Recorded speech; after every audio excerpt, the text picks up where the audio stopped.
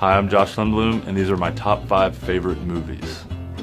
My favorite movie of all time is probably Gladiator.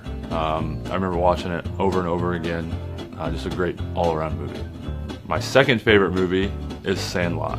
A lot of childhood memories watching it, and it also is my son's favorite movie, so that adds to it. My third favorite movie is Major League.